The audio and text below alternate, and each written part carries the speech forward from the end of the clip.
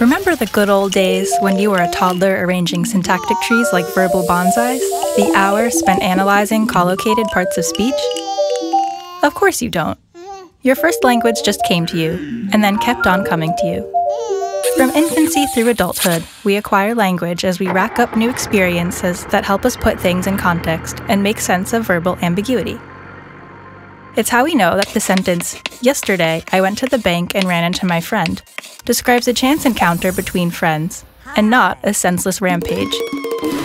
But if you're a computer trying to translate that sentence into another language, that distinction is anything but obvious. Yet, as of now, if you pop that same example into a standard online translation engine and translate it to French, out comes this semantically accurate bad boy. Hier, je suis allé à la banque et suis tombé sur mon ami. C'est parfait! So, how does a computer understand the original sentence without that big old linguistically dexterous brain of yours? For accurate machine translation and natural language processing, we have word embeddings to thank. A word embedding is a sequence of numbers that stores information about a word's meaning. Engineers can assign numerical values representing different properties of a word.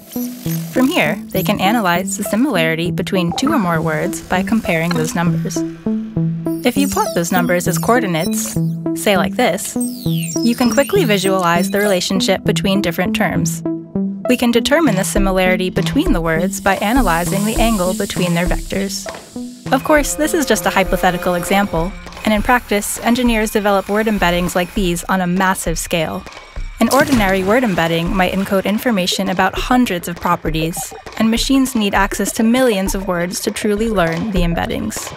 And in fact, they're not encoding for tangible properties like furry or dangerous, since an algorithm can't really know a word's meaning.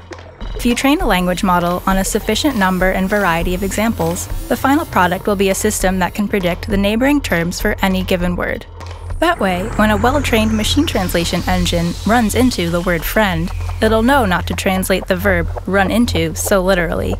The British linguist John Rupert Firth described this approach to language processing memorably.